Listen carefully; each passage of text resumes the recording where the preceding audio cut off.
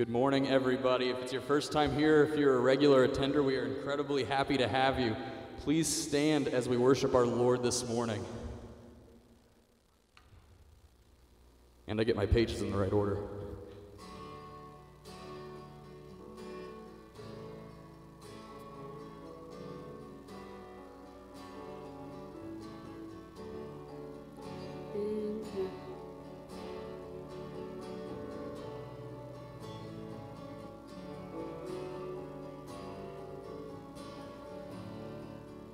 In Christ alone, my hope is found. He is my light, my strength, my song. This cornerstone, this solid ground, firm through the fiercest drought and storm.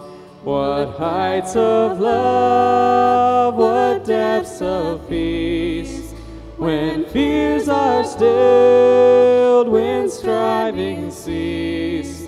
My comforter, my all in all, here in the love of Christ I stand.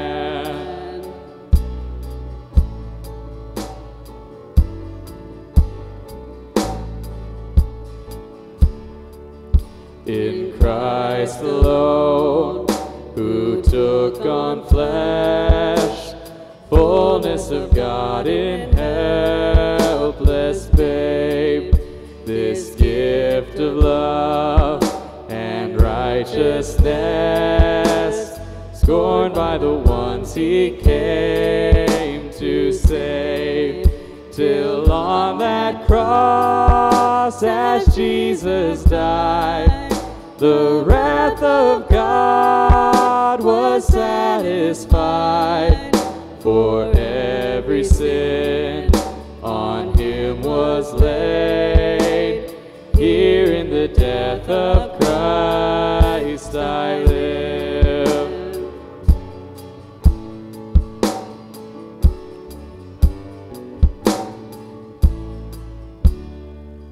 There in the ground his body lay, light of the world by darkness slain, then bursting forth in glorious day, up from the grave he rose again, and as he stands in victory, sin's curse has lost its grip on me, for I am his and he is mine, bought with the precious blood of Christ. Whoa.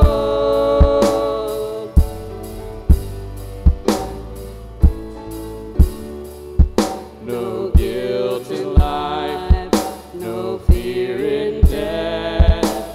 This is the power of Christ in me. From life's first cry to final breath, Jesus commands my destiny. No power of hell, no scheme of man can ever pluck me from his hand, till he returns or calls me home. Here in the power of Christ I stand.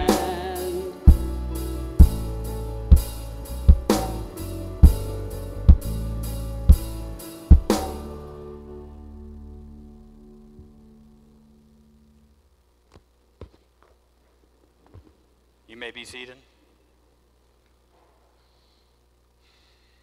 Good morning, church. Happy Easter. It is very good to have you in the house of the Lord today. I want to teach you a couple things that I think are special for Easter, a little call and response. And I'm going to say, he is risen, and the response to that is, he is risen indeed. So we'll just keep working on it until we all have it going like a pep rally. And then the other thing, if I say praise the Lord, you say amen. Okay, so we're going to try this. I say, he is risen. You say, he is risen indeed. oh, that was a good first time. Let's do it again. I say, he is risen. You say, he is risen indeed. I say, praise the Lord. You say, amen. Awesome. He is risen. He is risen indeed. Praise the Lord. Amen. All right. It almost reminds me of being in church in Africa. You guys are good at this. Very good. All right, so there are a couple of announcements I wanted to make, just so those of you who are not aware. We have our Marriage Matters, Marriage Mondays, that begin on April the 12th. That's a week from Monday, tomorrow. And there's still space available, so if you'd like to be a part of that. This is not for people whose marriages are about to fall apart. It's like you go to get your oil changed, you go and get your tire pressure checked on your car. You just don't want to have a bump in the road, right? There's a whole nother thing when you rebuild an engine. And so we have counseling for those kind of situations. But basically, what this is an opportunity for us as Christian couples to develop both intimacy and communication. And those are things that we want in our lives and in our marriages.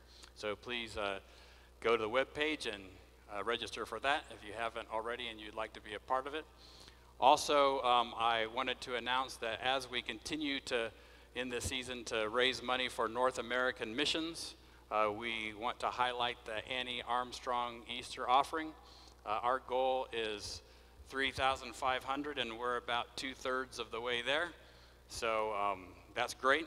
But if you have not had an opportunity to give in this way, I would just ask that you pray over it, how much the Lord would have you give. This is above and beyond your regular tithe and offering, but we want to support missions because we believe it's important that everybody hear the gospel in a way that they can respond. So now that we are all together, let me try this once again. He is risen. He is risen indeed. Praise the Lord. Amen. You guys are amazing. Let us pray.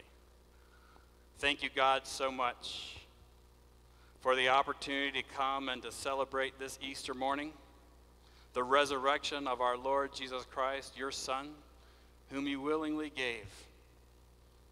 Having loved us to the full, he gave up his life that we might receive him and believe in his name. And so we celebrate this victory over sin and death in our lives. And we pray, Father, that as we respond in faith to you, that you will receive our worship as a fragrant aroma before the throne of heaven. That in all that we do, you will be blessed. All honor, all glory, all praise to you. Amen. Praise the Lord. Amen. Oh, I caught you on that one. Caught you sleeping. Praise the Lord. Amen. He is risen. Hallelujah. We're going to be in the Gospel of John, the 20th chapter today, as we commemorate the day that our Lord rose from the grave and left the tomb empty.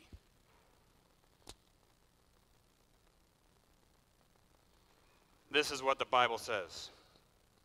On the first day of the week, early in the morning, Mary Magdalene went to the tomb while it was still dark.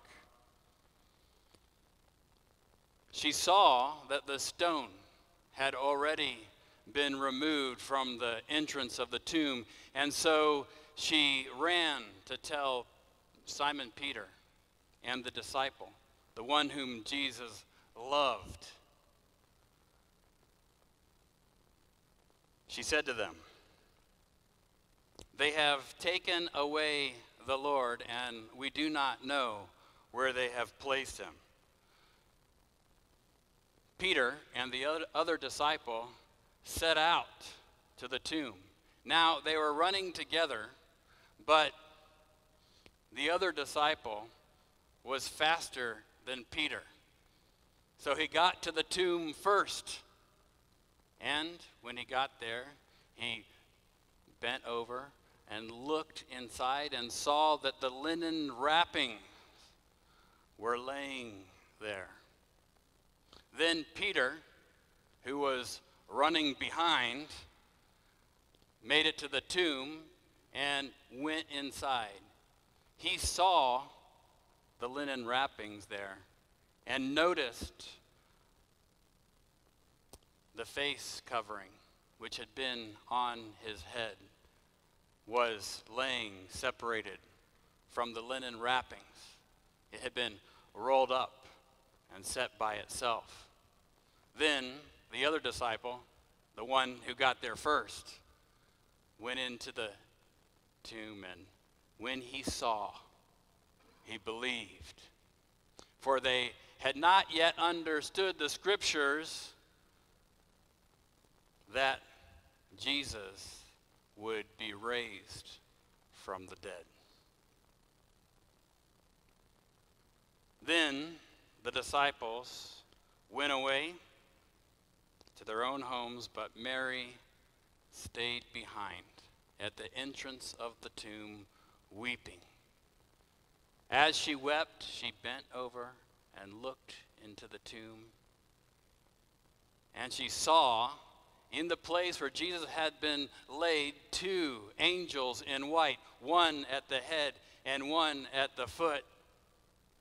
And they said to her, "Woman, why are you weeping?" And she explained to them,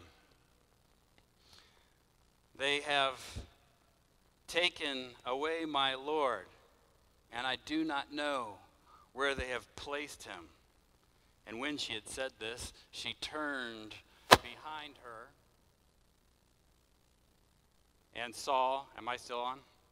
Turned behind her and saw Jesus standing there. But she did not recognize that it was him. And he said to her, "Woman, why are you weeping? Who do you look for?"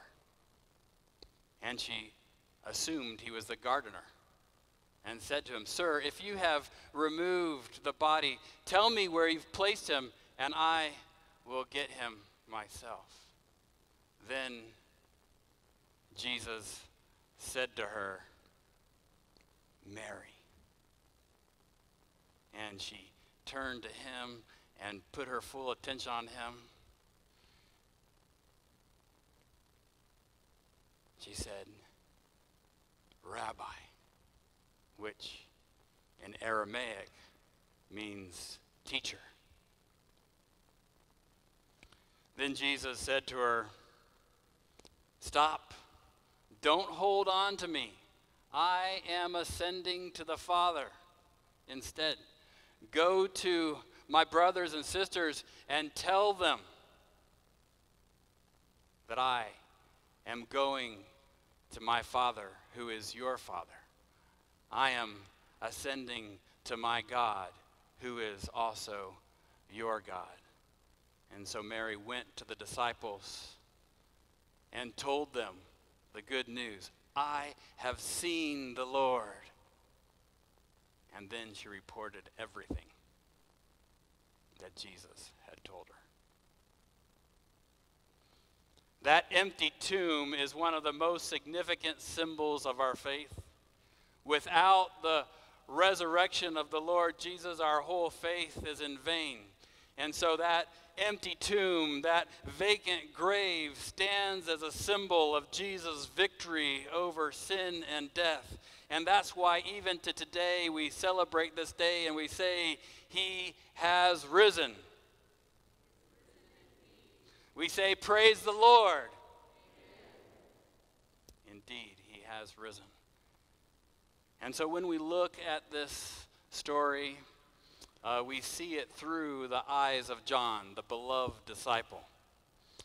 Have you noticed how this story is told? It's like he finally gets to rip on his companion, Peter. There's that intimacy between them, like brothers, that close companionship that's competitive, that little rivalry. If you go through and count how many times John brags, you'll know how many years Peter had to put up with it. Luke even reports that they were always connected in the early church. John and Peter were the ones who would go story after story for the first 8 chapters doing ministry. So now we know that when Peter wasn't preaching, he was listening to John say, "Can you walk a little faster? Are you going to be as slow as you were the day of the tomb?" You know.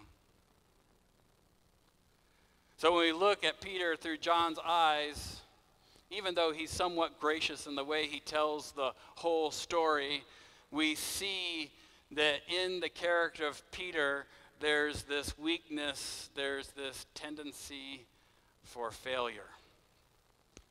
And so what I want to do is to kind of look at both at Peter and John and Mary today. So we call the sermon Peter, John, and Mary, but then I thought that sounded too much like folk music and Americana. But that'll at least give you a mnemonic device for putting a structure around the sermon. And so Peter, what we learn from him is that our personal failures cannot diminish our fight for the faith. On the night that Jesus was betrayed, Peter gave his undying loyalty to the Lord. "I will go with you, even if I have to die to you, I'll be with you to the end." And Jesus said, "Well, by the time the rooster crows in the morning, you'll have denied me 3 times. And so it's like this destiny of Peter to fail despite his attempts to follow along. And John, you know, if you really watch the way John tells the story, he names Peter as the person at the arrest who stands up and draws the sword. He's got it confused. It's like John wants to make sure we know that Peter's the one who pulled out the sword and decided to be a warrior. And instead of actually like injuring the man in a way that he couldn't fight, he only was able to cut off an ear. I think that's the way we're supposed to read it. That even when he decided to be a warrior for the faith, instead of a follower, that he failed. Jesus then rebukes him. So he's failed again. And at a distance, he and the beloved disciple follow Jesus when all the other disciples are scattered to their own places where they go into hiding. And John lets us know that it was he that got them in the door so that Peter could stand by the fire. And as Peter continues through that night, indeed, he hides his connection to Jesus again and again, denying that he even knows Jesus. It's always like Peter is one step behind John, isn't it? It's like he always wants to get there, but he's just missing the moment. Can you imagine? Peter was the closest disciple to Jesus. He knew him the best. He fought the hardest to be with him. And throughout the whole ministry, when it finally culminates and we get to the climax where Jesus does what he came to do, what he said he would accomplish, when he goes to die on the cross, is buried, and raises again, Peter keeps coming up empty. He's not there at the cross. He's not there at the grave. And when he runs there in the morning, he finds an empty tomb. And I think that can be a message for us, that there's ways that each of us experience disappointment and disillusionment. We feel like we can never measure up. We feel like we're not good enough. We feel like we can't make an impact the way we want to make an impact. We can't be as good of a follower of Jesus as we want to be. We find that there's something inside ourselves, some piece of failure that always keeps us from achieving how we dreamed it would be, how we thought it would be. But here's the message from Peter: don't stop chasing the dream. Don't stop fighting for the faith. You were never good enough to begin with. And so keep pushing as best you know how. One of the things I love about this story is that John gets there first. Craig and I were talking about this earlier this week. We said it's like he's really rubbing this whole thing in that he's faster and stronger and all this stuff. He's probably a decade and a half younger Come on, young guys. It's hard for us old guys to keep up with you, right? I mean, probably John didn't even have his beard yet. So, like, of course he's going to outrun him. So when Peter gets there and John's doing a few calisthenics and push-ups at the door to kind of rub it in, Peter doesn't stop. You know, he's the first one to run out to the tomb, even though John passes him by. And then when he gets there, he doesn't wait and stoop and look in. He goes right into the tomb and to see what is going on.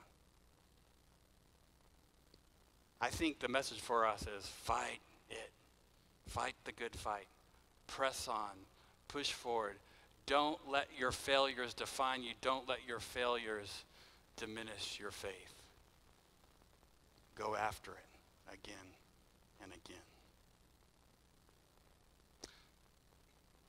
Then there's as the scene develops, John follows inside the tomb. And there's just a simple phrase here. He saw and he believed. Seeing is believing. He said the reason that they didn't realize what was going on before is because they had not yet understood the scriptures that Jesus would raise again from the dead. But the reason that John can go in and see and believe is because he has a biblical perspective. John has been the one who's been connecting the dots all along. He was the one who stayed with Jesus and watched from a distance and shows up at the cross with the women. When he sees the way that Jesus dies, he sees it as if the pages of Scripture are turning. He connects the dots and sees that this Messiah, this good shepherd who lays down his life for his sheep, has died on the cross. He testifies that he is the eyewitness, and his testimony is true that you might believe. And then he points out the Scripture. Jesus is the fulfillment of all those Passover lambs that came before. Every time a lamb was sacrificed and offered in place of a firstborn, every time that they commemorated through the death of the lamb God's deliverance for them out of slavery, it was pointing to the Lamb of God who was slain, the Lamb of God who takes away the sins of the world. And so John, when he sees the Roman soldiers come and break the legs of the criminals hanging on the cross to his right and to his left so that they would die quickly, he notes that when they came to Jesus, they did not need to break his leg because he had already given up his spirit willingly. He was dead already. And so what John says is connect the dots. That Passover lamb, that perfect lamb that had no blemish, which not even a bone could be broken, is pointing to the perfection of the innocent one, the righteous one, who on the cross, though he hung there to die, not a single bone was broken. Make the connection. This is the Lamb of God who takes away the sins of the world. And he knows that because he knows the Scripture. And then, when he sees the lance pierce Jesus' side and blood and water flow from his side, he remembers the prophetic word of Zechariah, that they will look upon the one whom they have pierced. Jesus fulfills that longing desire of Zechariah and all the prophetic hope, that God would pour out a spirit on the house of David and on all the residents of Jerusalem, that they would have a king who would come, who would be pierced for their transgressions, and then they would look upon him knowing in grief and sorrow and mourning and in bitter weeping that the one they had pierced was their king. And Zechariah said, they will grieve for him like one grieves for an only child. They will mourn for him bitterly like a firstborn. See, because John is aware of the Scriptures, when he sees it happen, it's as if Scripture is playing out right before his eyes. And so when he comes to the tomb, he's not only the first in speed to get there, he wants us to know he's the first to figure it out. Seeing is believing. And so what we can learn from John's testimony is that the Scripture must explain our experience of the faith. Scripture must explain our experience of the faith. Too many times we are experiential. We take our sense of logic, how we've lived in the world. We take our experiences as primary and the Scripture as secondary. I felt that God was calling me to do that, and then I want to ask, like, if God's calling you, how does that align with the Scriptures?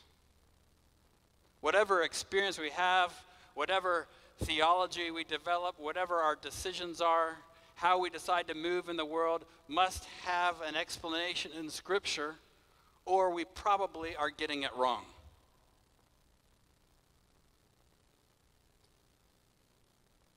That's why it's important to hear the Word of God, to read the Word of God, to study the Word of God, to memorize the Scripture, and to meditate on it.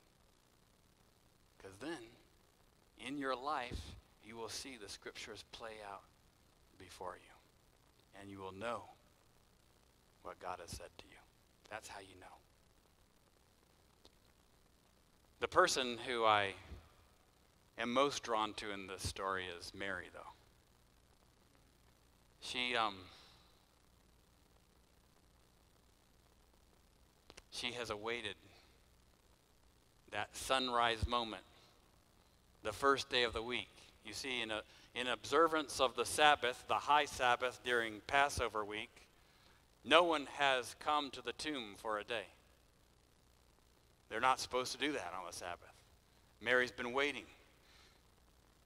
And when this chapter opens, we hear that on the first day of the week, early in the morning, while it was still dark, she made her way to the tomb.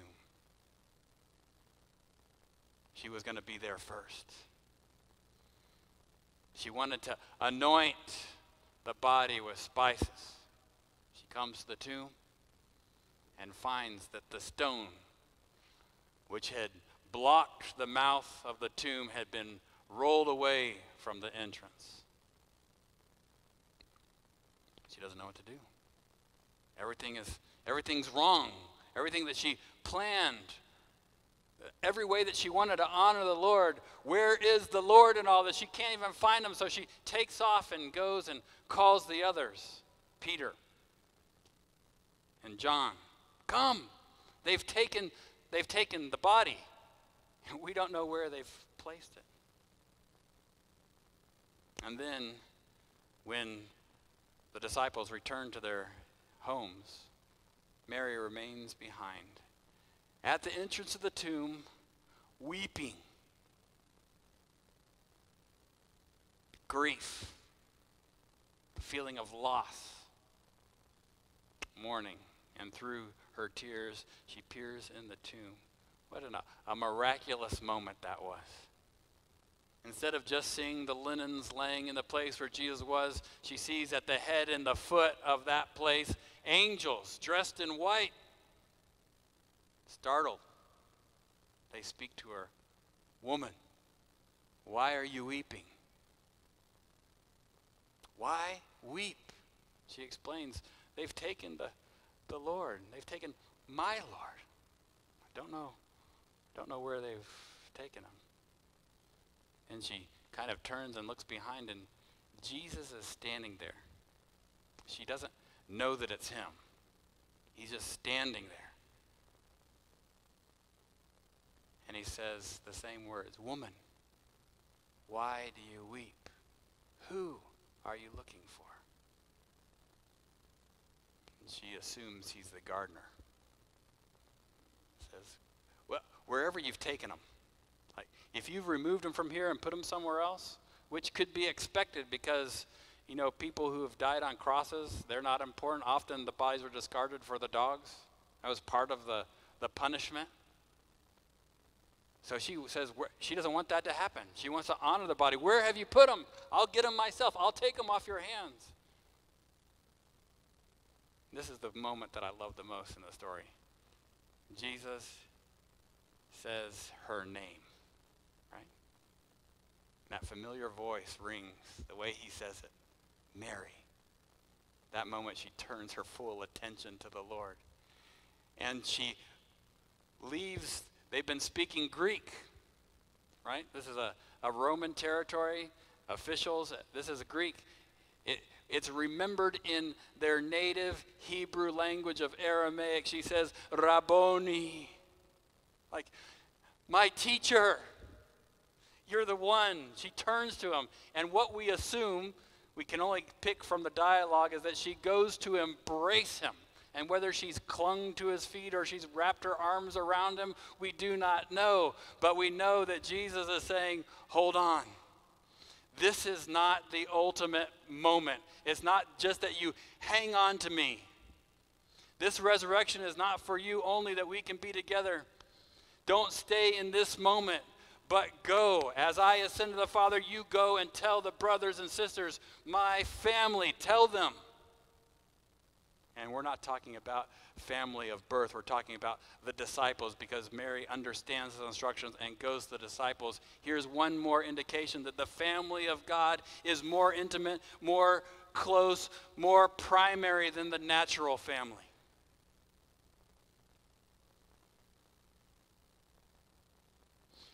Mary gives us a lesson here, that our love for the Lord must be played out in action. Our love for the Lord is not just for us to hold him, to hug him, to remain with him, to stay with him. That's important. We want to abide with the Lord, but it doesn't stop there. It's not just for you. You're not saved for you. You're saved for those who have not yet heard that the Lord has risen. Praise the Lord. So she goes and tells them that she personally has seen the resurrected Lord, and she explains everything that Jesus told her. Hear what Jesus told her. I ascend to my Father. Who is? Your Father. I ascend to my God. Who is? Your God. Here's the proclamation that Mary is giving. That through Jesus Christ we have an eternal adoption. We are eternally reconciled with God Almighty. Through the death, burial, and resurrection of Jesus, what we learn is that God has sealed the deal on your eternal security in his family. He has invited you to share in the relationship that he has with his one and only Son. From the very first chapter, this is what John told us. To those who received him, those who believed in his name, he gave them the right, that's the birthright, to become children of God. That's why to the family of God he can say, my Father is your Father, my God is your God. It reminds me of an Old Testament story. I don't know if you know this one. There's a book written about it, the book of Ruth.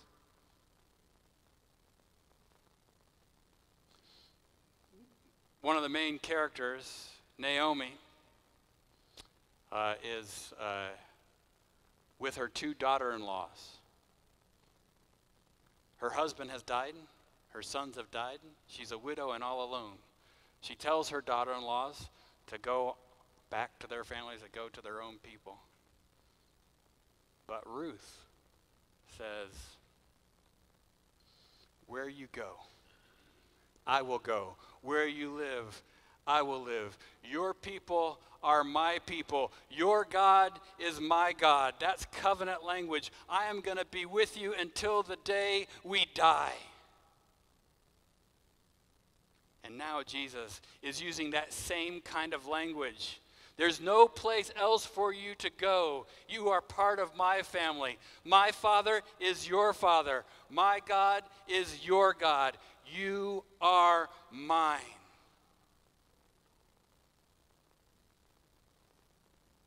So that's why we don't just sit and enjoy the Lord and pray and meditate, but we also want to put our faith into action. Because we need to proclaim the truth that if you receive the Son of God, if you receive Jesus Christ, if you believe in his name, he gives you the right to become God's child. And that's a permanent adoption. Jesus knows about eternity. He's eternal, and he plays for keeps. And once he has you, he's not going to let you go. So my prayer is, as you've come on this Easter morning to commemorate the resurrection of our Lord, that you would examine your life. If your personal failures and shortcomings are standing as an obstacle in your way to live out your life in faithfulness, take a lesson from Peter. Be the fool that runs headlong into the grave looking for the Lord.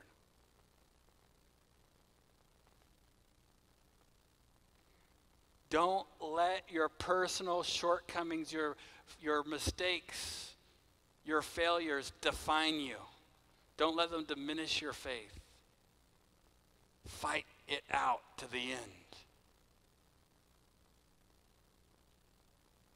And if you're exuberant about the faith,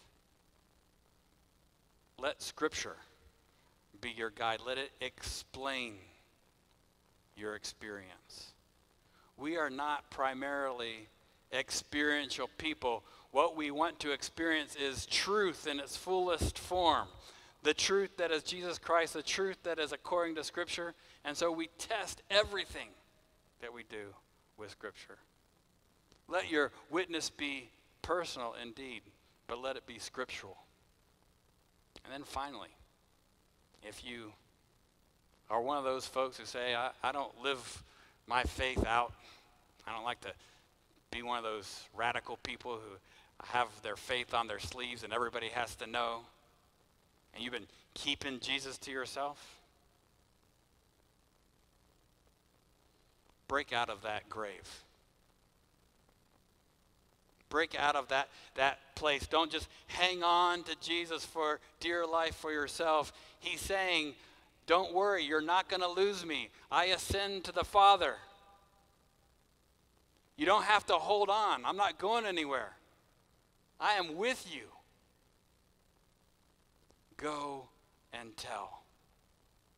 I just want to say this very clearly.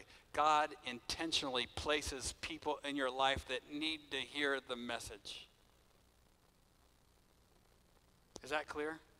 There is someone in your family, in your neighborhood, in one of the clubs that you're a part of, in one of the social organizations, in your business.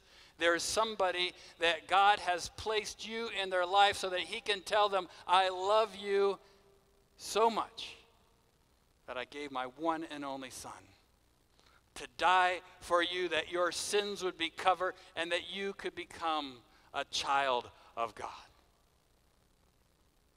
So don't let another year pass you by without talking to that person, without telling them of your experience of the Lord, without sharing the good news, announcing to them, the Lord has risen.